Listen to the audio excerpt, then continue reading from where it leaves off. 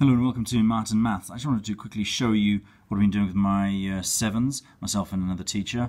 We've been doing flags and looking at the maths in flags. Obviously with the upcoming World Cup, with the Olympic Games, they're bright and colourful and show us a lot of geography and history and national identity, but also they're fascinating in terms of maths.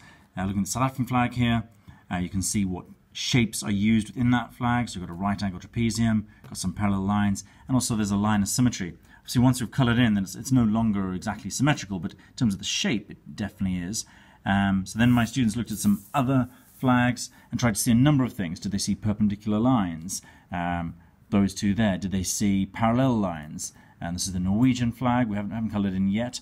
The squares, the rectangles. And you could look at the fractions or the ratios of once it's coloured in of the different shapes, how much of that area is taken out. We could measure these flags. They could be scale drawings of flags. If I look at the Israeli flag, there are a number of shapes here. We've got a hexagon in the center. We've got 6 triangles there. We've got parallel lines again. We've got rectangles in terms of the lines and the bars at the top. The United Kingdom flag, we've got triangles there. And then we've got other parallelograms, as well as the area of the shape that's taken up by St. George's Cross.